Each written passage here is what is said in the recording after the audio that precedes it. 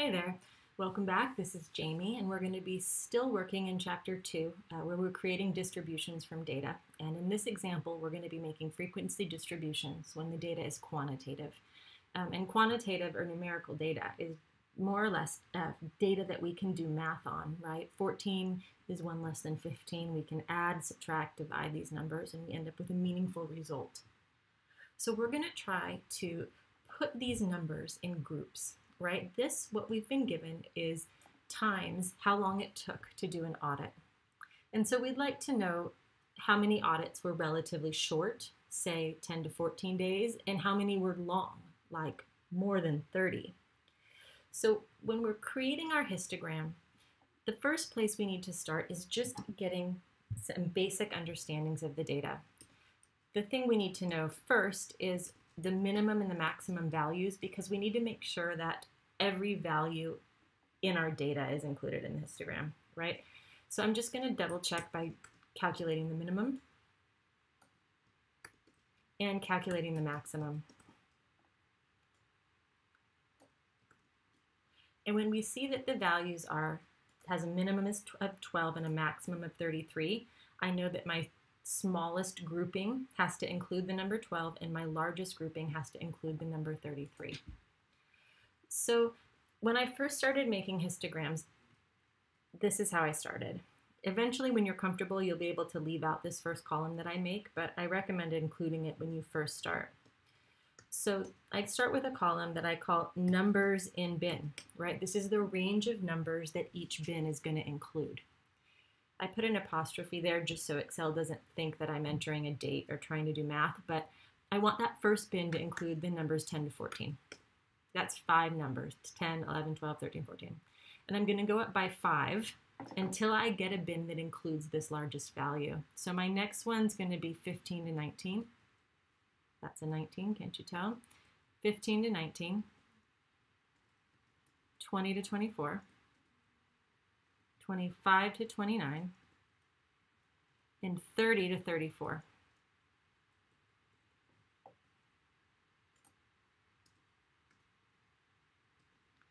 This gives us 5 bins that will include both the largest and the smallest value. So here, this next column, I'm just going to call it bin. These are going to be the Excel bins, and this is the information that we'll use to tell Excel what the bins are. So to make sense of this, we have to understand the workings of Excel, right? What is Excel thinking, as it were? When we are trying to get frequencies that correspond with these bins, what we need to realize is that Excel, you need to put the smallest bin on the bottom, the way we've done. So we've organized them smallest to largest. And the number that we place in each bin, Excel will collect the values that are smaller than that. So here in the first bin, because we can really theoretically go from 0 to 14 because we know there's nothing smaller than 12, we just put in the number 14. So this will give us, it will return all values less than 14. In the next row, we're going to choose the highest, we're going to choose the upper bound of the bin number at 19. And when we ask Excel for the frequency, it will return everything between 14 and 19. So it will return 15 to 19. It will return what's in there. So I'm going to go up, placing in this column the largest number in the bin corresponding on the left. And then in the next column, I'm going to call it frequency. So pause there if you want to get caught up, because this next stage is where it gives people grief.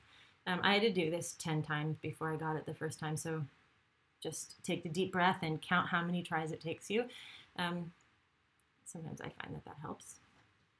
Anyway, so to do the frequency column, we highlight the entire section where the frequency distribution is going to go, right? It has to look like that.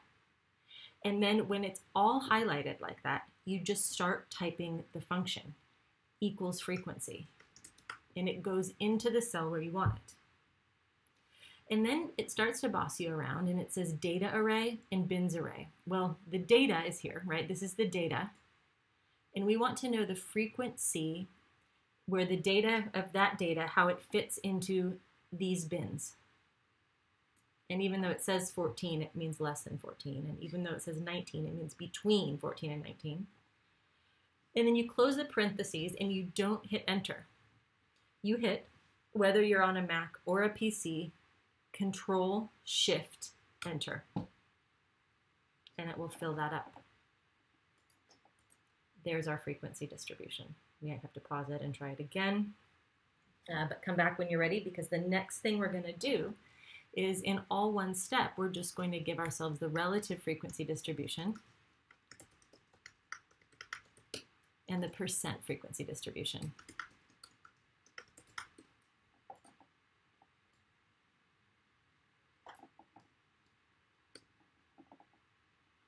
I'm going to need to format these by wrapping the text and centering them.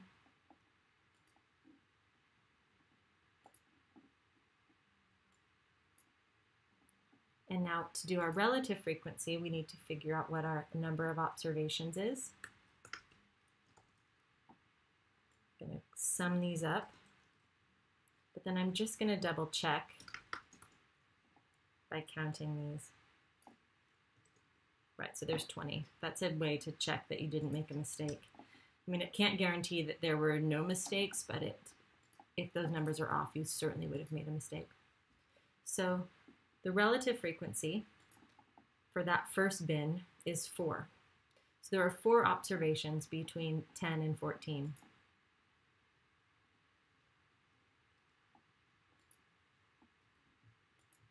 I'm going to use an absolute reference on my number of observations because I want that denominator to stay constant as I drag the cells down. And then my percent frequency is just the relative frequency multiplied by 100. I can highlight both of those and double click in the corner, and that will fill out my frequency distribution.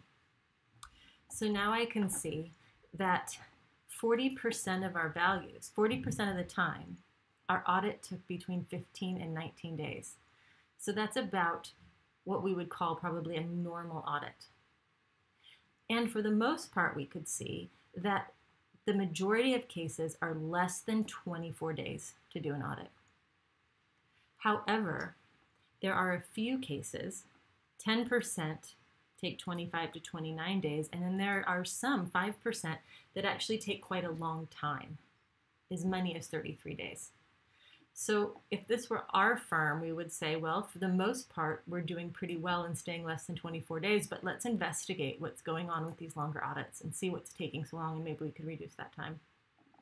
Anyway, happy calculating, and let me know if you have any questions.